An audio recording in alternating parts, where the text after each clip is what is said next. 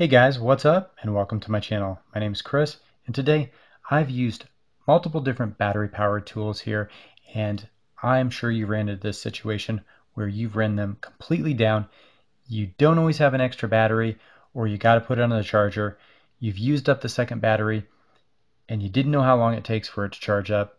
So let's see just how long it takes for each one of these batteries here, the Harbor Freight Bauer, the Kobalt battery from Lowe's, and the Ryobi battery to charge up. And if you'd like to know just how we drained all these batteries down, go ahead and click up on the top there. I'll have a link to the video where we did a comparison to the Harbor Freight, Kobalt, and Ryobi jet blower.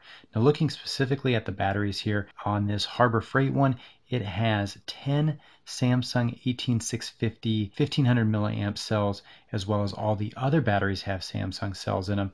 And the Kobalt has the 2000 milliamp hour 20R batteries, while the Ryobi have the little less efficient 20Q batteries. Now, these larger batteries take a little longer to charge, so be mindful of that. Just remember that the Ryobi and the Kobalt, they do have express chargers, as well as that Ryobi line even has dual and quad chargers.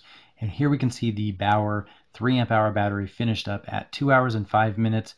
Although they claim that as a rapid charger, I really would have liked to seen that finish in an hour to an hour and a half. And here we have the Ryobi battery finishing up at 2 hours and 23 minutes. Not too bad. I believe that express charger will finish in about an hour to an hour and a half, which is pretty good. And the Kobalt one here, that's taken a while, that finally finishes up at 2 hours and 44 minutes. So make sure you're always planning your time correctly, knowing if you need to buy 2 batteries or 1 battery. And as always, work smarter, not harder, and I'll catch you in the next video.